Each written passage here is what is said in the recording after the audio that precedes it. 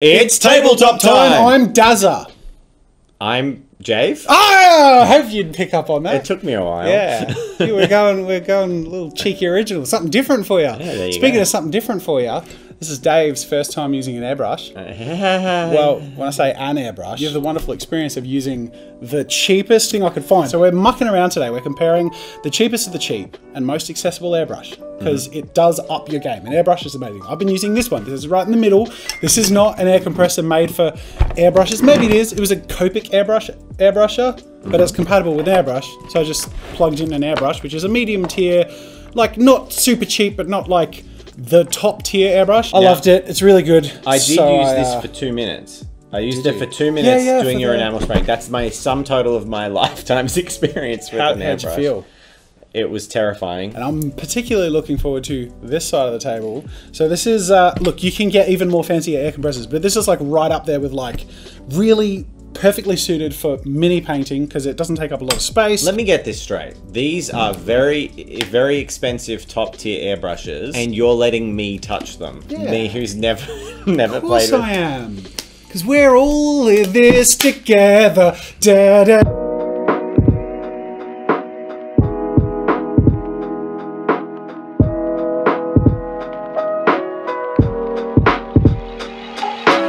This airbrush, if you want to start opening and unpacking it, that cost us $22. And it doesn't look poorly constructed. If you lift that out though, oh, that's something glass. The biggest difference I think is how it feels. Hold both of them. Oh yeah, that feels balanced. It's not too bad, but it almost feels like cheap metal. It almost feels like, oh, that's you know what I mean? Like feels like light and almost like a chrome. Yes, my fingers are detecting the exact alloy used in this, and I definitely think that it's a better build. All right, we're plugged in. You ready? I'm just f***ing around with the button. I think this whole video is just f***ing around. I don't think we could put that in the title though. F***ing around with the button, name of my nickname in high school. F***ing around with the button, that's what they called you? Yeah. Think about it. This should be, in theory, good to go. I'm just going to press on. So it moves around. I don't think... Okay, I'm turning it off. I don't think it has a chamber. So I don't think it's going to stop doing that. Hold your hand out. You get an initial burst. You're going to want to aim that burst off the Mini.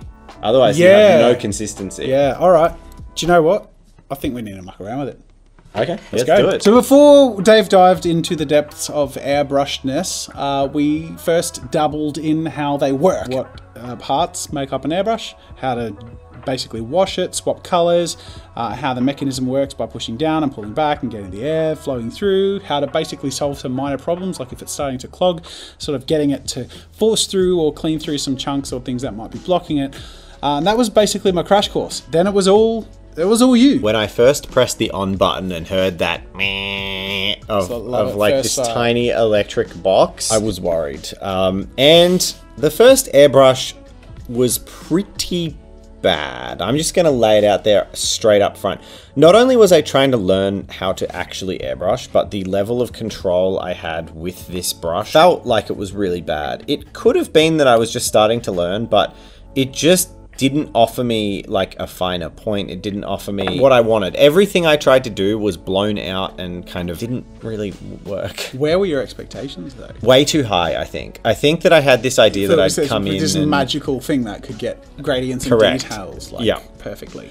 And what I found the most with this one is that because it was so limited, I actually used the tool and really worked with my limitations. I tried to stay back from the model. I tried to give like quite broad and gentle layers of paint and build up a really natural effect, which is why I think overall there's a really cool like deep gradient of color going on with this first bust, but anywhere where detail is needed, like the eyebrows, it just falls apart. Yeah.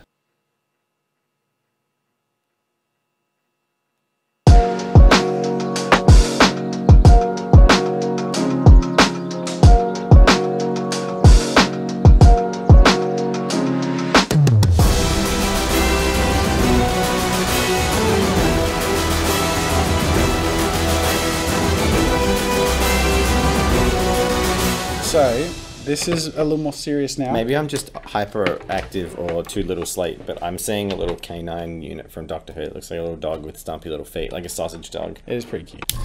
So this does a similar thing. It's a lower... Now, I need to fix mine. The last time I used this, it stopped working, so I might have broken it. But I'm going to see if I can problem solve this with you now and fix it. Air is leaking out the bottom, but it's not meant to. If I turn this up, it's going to explode. Yeah, well it won't, because the release valve is constantly releasing pressure. Do I just hold that there, maybe? No.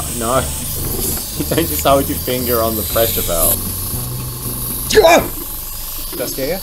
Not even remotely. So I think what we can take from this is these are a little more fragile than higher end air compressors. Have you looked at, like, have you got the manual for it? So my review of this unit is, it carried me through a year of semi-regular use. And then it's probably perfectly fine, and someone who knows how to use this will just be like, I just twist this and it'll be fine. So my solution was to buy a more expensive air compressor. This one is going to be less prone to breaking, surely.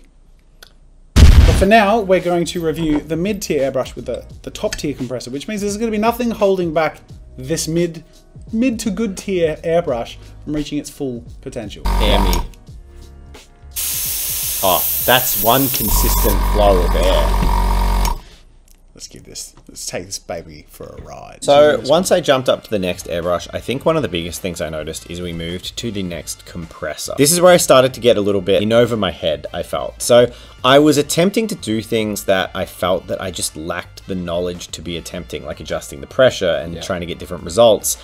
And it kind of shows on the model. There's a lot of really bold ideas in this model where I was trying, like I tried to bring in a highlight color that just ended up looking like it gave the poor fellow jaundice. I was really trying to bring in some more interesting tones, and overall, personally, this is my least favorite outcome of the three. What about the process? Because you could redo it and get a different outcome. How did it feel to use as far as your control and accuracy, and pleasantness? The finesse and control in the level was better than the previous one, definitely. I could get finer points, I could control it, it wasn't...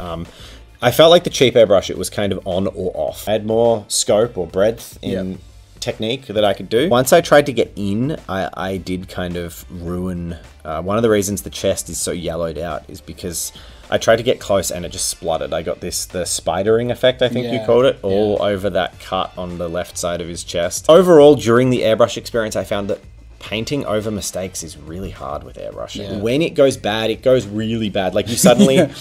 you go, and there's like this thick, and you can't dab it off because it leaves water lines and mark lines. And the bane of my process today was these, when I would overspray and it would just jet out this thick paint and I could not bring it back.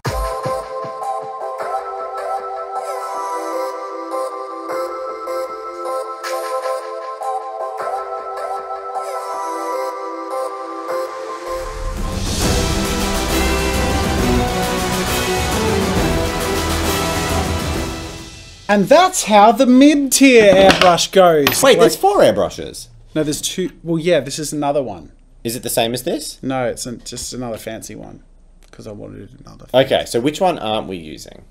We use both. Okay. Oh my god!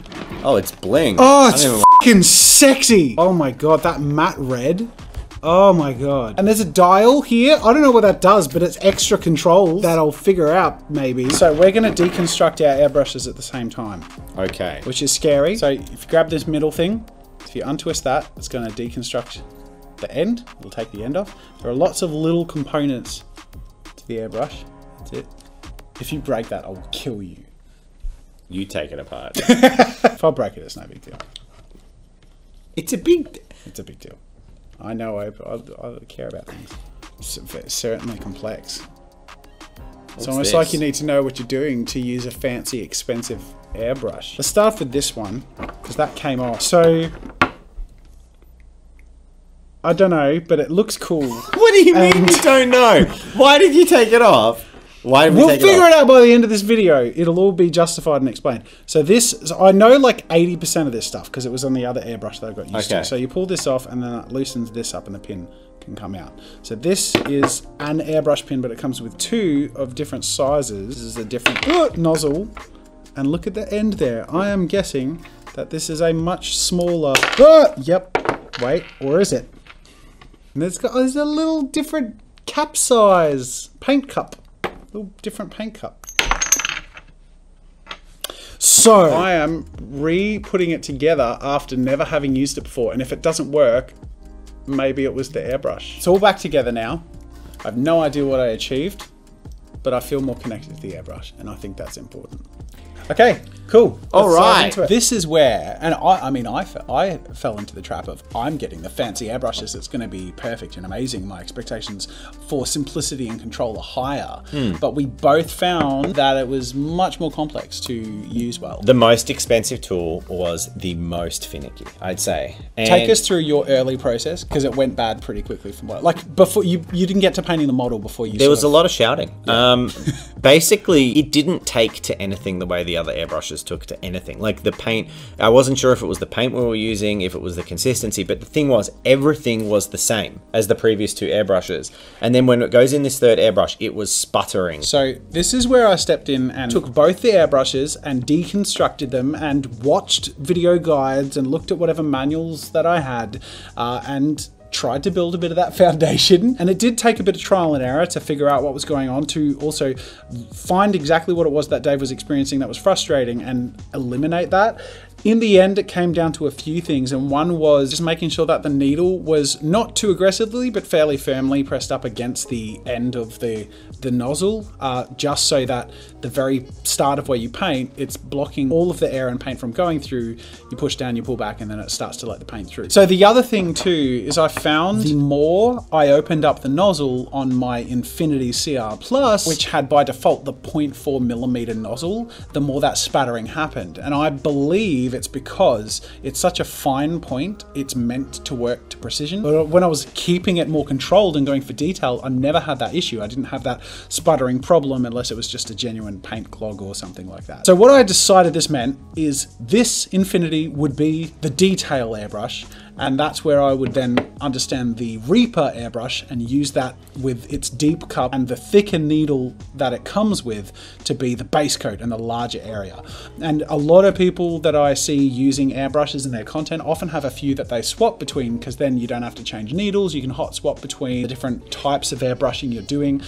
So the Reaper would be the broader brush and the Infinity would be the detail brush. And that was basically how we approached the more advanced model.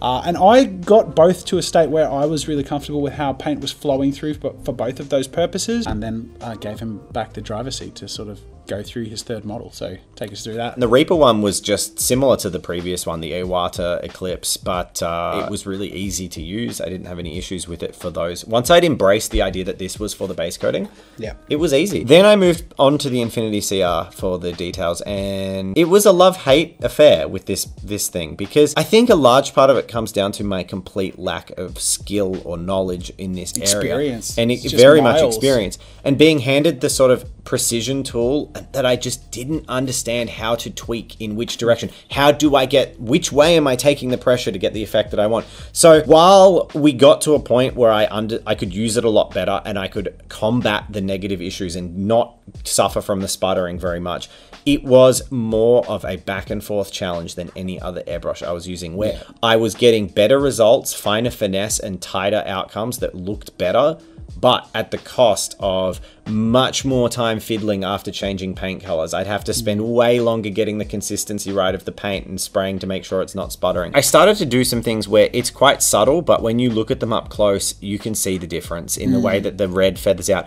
I even got bold and did like way more accurate sort of reddening around the nose, the eyes, the cheeks, the lips. It's just far more accurate and far better, even in the ears a little bit. And this is your first day airbrushing? Just look at that, bro. Like, you got to be proud of that. I kind of love this one. And you actually, like, to achieve that with brushes would take so frigging long. I didn't think I'd have any attachment or any care about these models, but once I painted, I actually really like this little man. That's so cool. I think I'm going to be saving up for an airbrush, I'm going to be honest. Yeah. One of the things I'm thinking of immediately that this kills for is gradients. Yeah. And in 40K, painting vehicles with good blends and gradients is so tedious with a brush.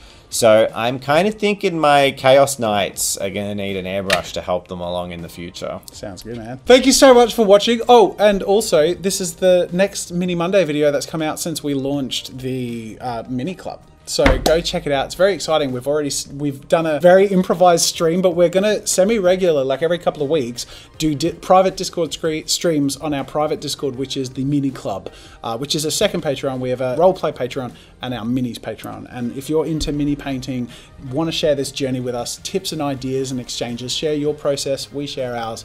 That's what it's all about. If you haven't seen the video explaining the Patreon, check it out. Go check it out. Thank you so much for watching, guys. This was fun. You did great. Thank you very much. Well hey, done. and thanks for taking me on the journey. Well, tabletop time's up. Thanks for watching, and we've already signed off. So we're signing off again because I said tabletop time's up. But yeah, no, we did that, and they're scrolling on the screen. But we haven't set that one up yet. We're doing that soon. Yes. Bear with us. It's a good idea. Space, bear with us.